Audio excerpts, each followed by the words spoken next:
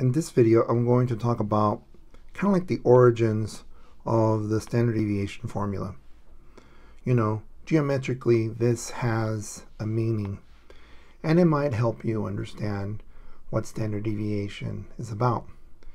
Okay, so standard deviation is the whole idea that, it's the variation from the mean. That's a fancy way of saying how are the points spread out from the center, how consistent are the points from the center. Another way also is what is the average distance of any point to the mean?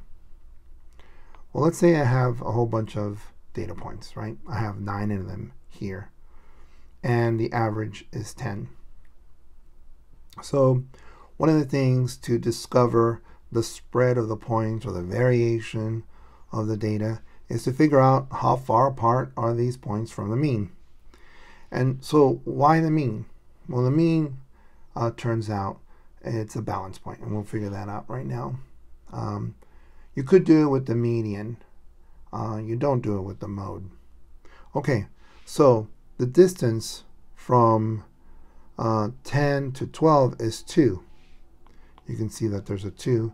And the distance from 10 to 8 is minus 2. How come? Well, if you look at the formula here, x minus x bar, right? X meaning a point, let's say 12.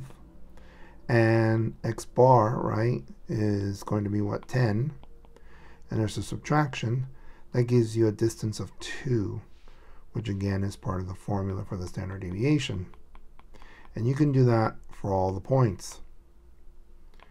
You can see that the distance from the points that are at the right, these points that are to the right of the mean are positive. You can think of them as positive distance. And those points that are on the left of the mean are negative distances. You could also think of it this way. These points here are what? Above average. And these points over here are below average. And when you think of above average, you think of positive. When you think of below average, you think negative. And it's unfortunate, that the idea of below average, above average. It just says if you're below average, just means that you're below the average point, the average balance point.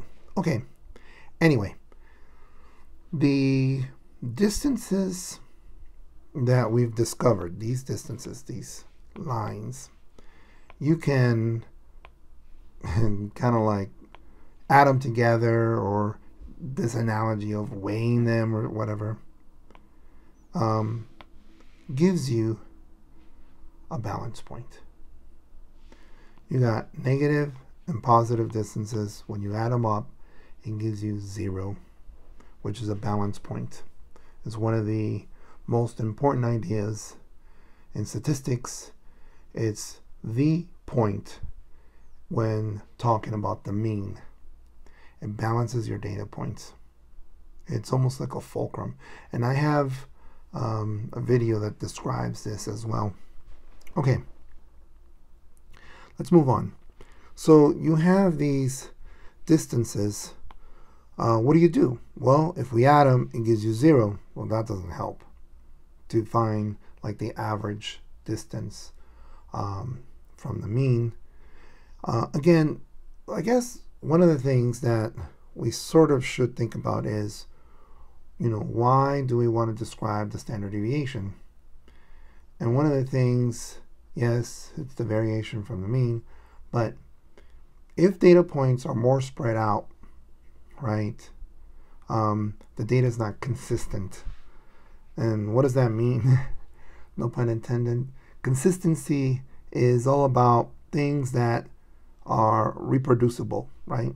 So when you get a Cheetos bag, when you open the bag, the amount of Cheetos in there are the same amount as if you open another Cheetos bag, right? Imagine if you opened a bag of M&Ms and there's less than usual. That's not being consistent. So how do you measure something like that? You measure these ideas Yes, you can do it by counting, but you can also do it through the idea of standard deviation, because if a bag is short of candy, most likely other bags are, and thus you can find an overall pattern of whatever it is that you're trying to measure in terms of consistency. Okay, so we can take these lines and we can square them, okay? And that's what the formula tells us to do as well. You can see it says to square. And that's because, again, if we just added these distances, it would give you 0, and that doesn't give us any information in terms of the variation. But if we square the distances, we get these boxes. You can see that the longer or the farther you are, right? The farther you are in terms of your point. If your data point is too far away from the mean, your box is going to be large. And if your boxes are too large, you can see that when you add this up and when you do the rest, it's going to give you a larger standard deviation. Compared to what? Compared to another standard deviation, right? So you can see that it goes to the whole idea of outliers, right? If you have an outlier, thus your distance will be very far from the mean, and this outlier will create a very large box. Thus, it will affect the standard deviation. If you get rid of the outlier, then you can see the standard deviation will be much smaller. If you don't know what an outlier is, I wouldn't worry about it. But for those who understand that, it gives you an insight. Okay, so we have these boxes. What do we do? In the formula, it says we're going to add them up. And that's what we're going to do. And so we add up the boxes, and it turns out that the total area is 318. 318 might be a familiar number if you've been watching my videos. There's a video that I do this algebraically or put the numbers in the formula and such. Okay, 318. So you pop 318, right, which will be here, and then n take away 1. There are 9 data points, and you subtract 1, that gives you 8, right? And you can see that there are 8 boxes. So that kind of makes sense. And then when you divide 318 divided by 8, it gives you 39.75, which is the average square distance to the mean. And so we name this average square, we can name it as the variance. Now, this is not a variance video, but the value 39.75 would be the variance for this problem. Okay, so we're almost done, right? So this whole thing that's right in here is 39.75. So this is not an average distance, this is an average square. Remember, we want to find the average distance. Average distance, what does that mean? Average distance is the spread of the data, the variation of the data, right? How consistent the data is and so forth. So we're looking for an average distance from the mean, not an average, not a squared average, right? So how do you go from a square to a line? Well, it turns out that you can find the average distance from any point to the mean. We need to take the square root of 39.75.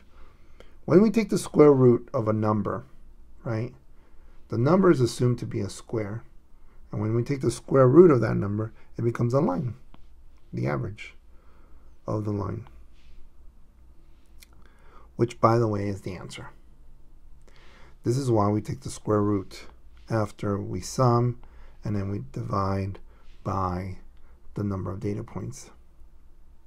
Okay, So the answer is 6.30, meaning that's the average distance. And so if we go back, right, there is a line, right? There's a line 6.30, right? I think that was the answer, 6.30. There is a line 6.30.